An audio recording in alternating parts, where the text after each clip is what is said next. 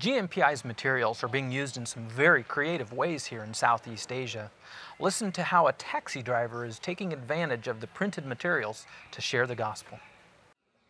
One of the greatest challenges in evangelizing the Buddhist world is reaching the monks and spiritual leaders of the people. Government rules make it illegal and dangerous for Christians to openly evangelize. But that doesn't stop Brother Kwan Ong from trying. His day job is driving a taxi, which allows him to meet countless strangers every day. In his cab, Kwan openly displays his Bible and Christian tracts for all to see. When a customer shows interest, Kwan takes time to answer their questions. Through these tracts, monks and other people ask me about how this relates to Buddha. I tell them that Christianity relies on simple belief, but Buddhism requires meditation, actions, and other practices.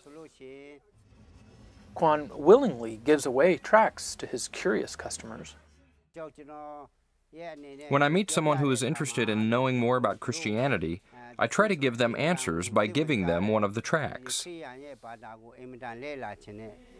Printed materials like this have proven to be a powerful ministry tool throughout the Buddhist region.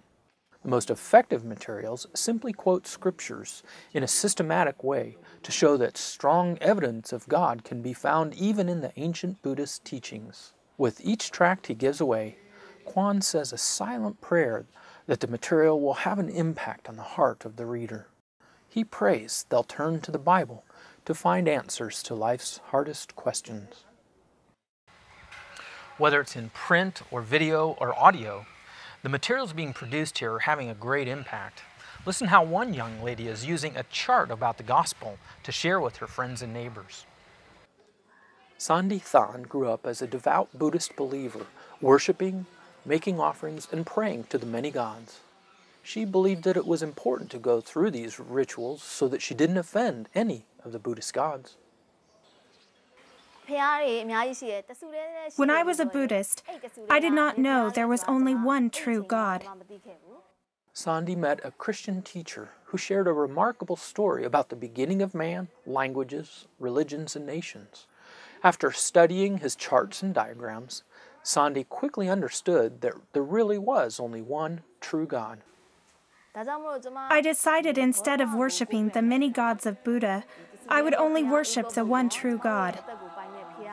Sandi's heart was changed. So I decided to take baptism, and I became a Christian. And then I decided to share all of this with my neighbors. Using the same charts and diagrams that helped her learn about Christ, Sandi began to reach out to close friends in her neighborhood and shared with them the story of the one true God. After I used this chart, my family became Christians. My family has 8 people, and they all became Christians through me using this chart to explain the gospel. So I continue to use the charts to help explain about Christ to my neighbors.